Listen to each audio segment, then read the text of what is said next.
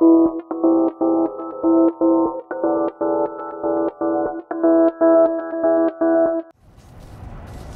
hello, Mr. T9 Heavy. Under attack. Oh no, what's happened to you? Hello guys, you may be wondering why I'm attacking a helpless Type 9. The reason is, well, this is actually the reason, is I wanted to have a look at the damage model of the Anaconda during the beta, because after watching a video by Obsidian Ant, I kind of found out that the damage model has, been updated, but it's actually bugged. And it looks like what you can see here. There's part of the ship that are kind of flying off, cloned and still attached. You can see through the ship, and it's just really kind of weird, and I'm hoping that this gets fixed before the game is, not the game, but before the patch is fully released. Because as you can see here, we can see right through the ship. But this is not the main reason why I attacked that Type 9.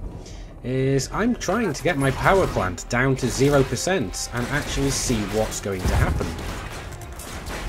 So as you saw there, I'm at 15%. And pretty soon I'm going to be at 0%. There we go. Actually, see? No, I'm actually at 3%. Okay, so very soon I'm going to be at 0%. There we go. Now, as you can see, my power output is fluctuating. It was 40, then it was 20, now it's 50%. So it's pretty much my ship is all but shut down. Now, this is kind of bad if I wouldn't be on the beta server. If I was out on the real servers and my power plant got taken down to 0, I'd be in a lot of shit. But as you can see, my ship is completely shut down, my shields are down, I'm down to 9% hull, 8% hull even, and I'm still being hammered. If I wasn't in an Anaconda with military grade composites and a bunch of hull reinforcement packages, I'd be dead already.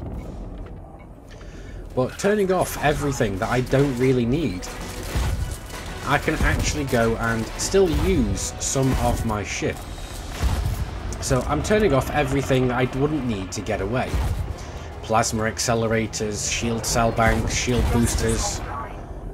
And even so, my ship is still shutting down. It's coming and going. So let's find out what else I can actually turn off. There's not a great deal more. Let's have a look. Shield boosters, beam lasers, they're all off anyway. They're not turned off though. So let's turn whatever I need to off to actually be able to get out of here. Well, let's not turn anything to get out of here. Let's turn it so I can actually turn around and still fight. So shield, there we go. Technically now I am still able to fight because I've actually got beam lasers. Although I've got no life support, I've got no frameshift drives, but I still can fight. So it is still possible to actually kind of attack these authority vessels, and that's what we're going to do. So theoretically we can still actually make a fight of it even with 50% power.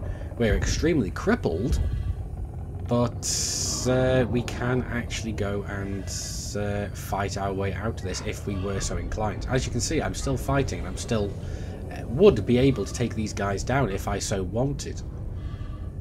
But I'm not too fussed about it. But it is nice to see that even when your power plant is reduced to 0, you're very unlikely to explode.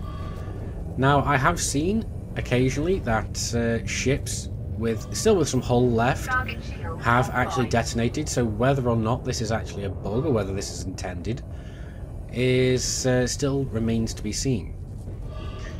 But it is nice to see that it is actually possible to get away and not die with a completely total power plant. So it might be an idea to actually start investing in the larger life support systems, so that it would be actually possible to get away. But anyway, that's pretty much enough of what we need to see here. So, if you have found this video useful or informative, please do hit that like button. It really does help my channel out. And if you haven't already, please do hit that big subscribe button to join the Wolfpack. You will get notifications of whenever I release new videos. And if you're still hungry for more Elite Dangerous content, go and check out the list of affiliates down on the right hand side. And until next time, Commanders, keep flying and stay shiny.